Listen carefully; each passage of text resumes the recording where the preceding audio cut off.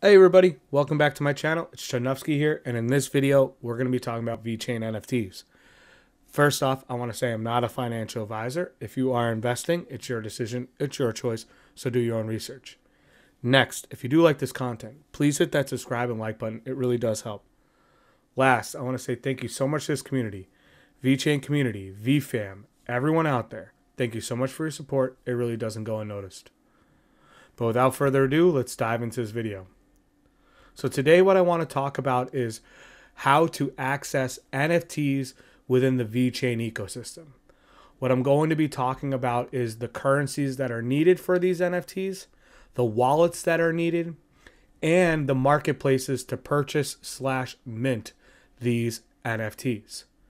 So first, let's talk about the currencies that you're going to need in order to have access to these VNFTs.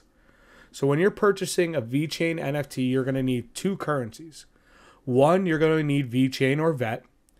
And two, you're going to need VTHO or VTHOR, which is the gas for the transactions. Now, if you want to purchase VET or VTHO, all you're going to have to do is go to CoinMarketCap, look up the markets that they exist in, and you should be able to access or purchase VET from a majority of the major centralized exchanges. And wherever you can usually buy VeChain or VET, you can buy VTHO. But if you do want to find out other places to buy VTHO, you can do it here on CoinMarketCap as well. Now, once you have these two currencies, the VeChain or VET and the VTHO, what you're going to need after is a wallet that can connect to the marketplaces for the VeChain ecosystem. These wallets can be used on DEXs and other places, but today we're just going to be talking about the wallets for connecting to the marketplaces for these VNFTs or VeChain NFTs. Now, the two wallets you're going to need is one, a Sync2 wallet, which is for your computer or desktop, laptop, or whatever you're using, right? And the other wallet is the VeChain Thor wallet, which is going to be on your phone. Now, if you connect with the Sync2 wallet, all you're going to need to do for Sync2 is connect your wallet to the website or marketplace that you're interested into by going directly to the website. And for the VeChain Thor wallet on your phone, you're going to need to go to the Discover option of the VeChain Thor wallet. And in there, you're going to be able to find dApps for each different VNFT project and even a dApp for these marketplaces. So all you're going to need at the start in order to access these VNFTs to purchase or mint, you're going to need that VeChain or VET token. You're going to need VTHO or VTHOR for the gas for transactions. And you're going to need these two wallets, a Sync2 wallet or a VeChain Thor wallet. Now, I've heard that other Sync wallets like 1.3 and others work as well, but Sync2 is the most updated one, and it is the one that I recommend using for the desktop. Now that we know which tokens we're going to need and the wallets we're going to need, let's talk about the marketplaces that exist for the VeChain ecosystem. Now, there's three marketplaces currently for the VeChain ecosystem. One is VeSea. VeSea is the place where you can find a lot of collections that are PFP projects. Some of them are future NFT gaming projects. And this is the place where you find a lot of those big collaborations or projects with a lot of minting done on the VeChain ecosystem. Here's where you can find things like VKings, VGhost, NFT Paper Project. You can find the Mad V Apes, which is one of our blue chips. VKings is a blue chip. A lot of the blue chips you can find here on the VeSea marketplace. Okay. All you're going to have to do is, let's say if I want to go and purchase a VNerd, all I'm going to have to do is click that marketplace, and then I can use the filters to find whatever I'm looking for. If I'm looking for the most rare, lowest price, if I want to buy the floor, I can just go down those filters and figure out what I want. Now, if I want a specific NFT, I can go even further, talk about backgrounds. I can talk about the different types of nerds. I can talk about whatever I want in those filters, and the VeChain marketplace will filter it out for me, and I can find whatever I'm looking for. Okay, so you could just go into the all collections, find whatever collection you're interested in, and go to the marketplace, and you should be good to go once you connect your wallet.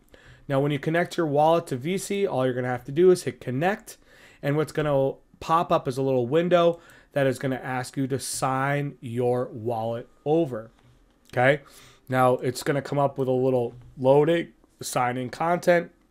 I click continue, and then here comes my unlock for my password, and I just type in my password, and I will be signed into VeChain to make my purchases. Okay, now VeChain, along with the collections, they also do minting, and all you have to do is click the mint now page, and you'll be able to see what is currently minting. And if you click on that mint page, some of them will bring you to their own personal website, like Battle Mage V does, but some others will bring you to a minting page for VeChain. Like, for example, here's the VNerds minting page, and I could have had it from here, right? So it all depends on the project and how they want to do it, but VeChain seems to incorporate it in for you.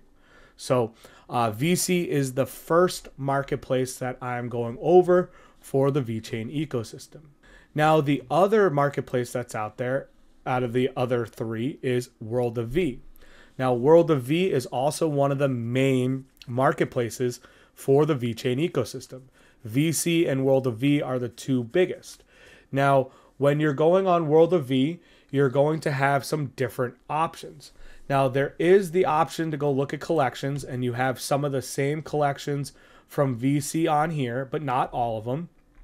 But the real thing that's awesome about World of V is that World of V has this marketplace for unique artists and one-to-ones and small collections.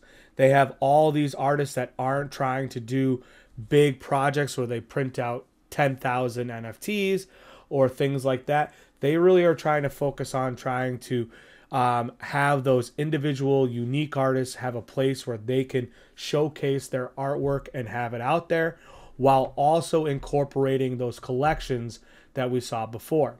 Now, when you're minting on World of V, what you'll see is you'll see a little mint option come up, right? It says now live.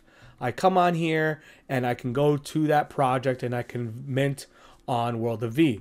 VeSea is minting currently on World of V, and if I want to mint on here, or if I want to make a purchase, all I have to do is hit connect, and again I will go through that same process of signing in on my wallet, and I will, once I'm signed in, I can connect and make my purchases or mint those NFTs.